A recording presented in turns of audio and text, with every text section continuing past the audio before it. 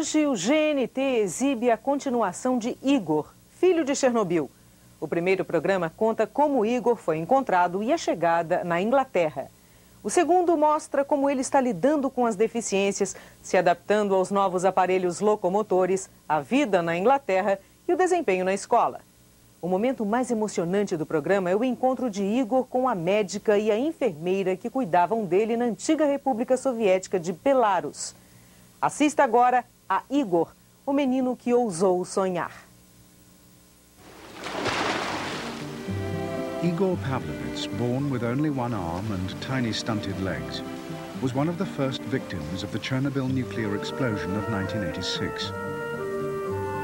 He's been in England for 2 years, undergoing medical treatment and the fitting of artificial limbs. Igor used to dream of having 2 arms and normal legs like other children. He also dreamed of having a family he could call his own. He's just part of the family. I mean, he gets very angry when you talk about the past and the fact that he only came 2 years ago.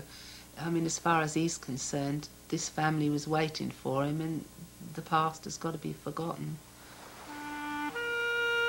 He still has those dreams, but as he matures, he is growing aware of the huge obstacles in front of him and the ghosts in his past.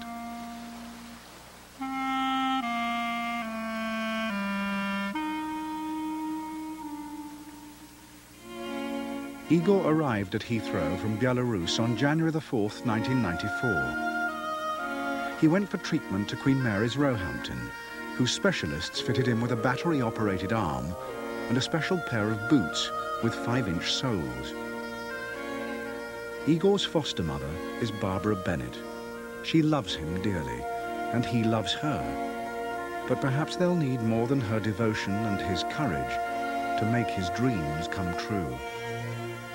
Even in 1994, it was clear that the nuclear fallout had been selective in its attack on the young boy. His top half was growing, his bottom half was not. Sooner or later, Igor's legs would be unable to bear the weight of his trunk. Igor is now 8½. He has started at a new school, William Cobbett Junior School in Surrey.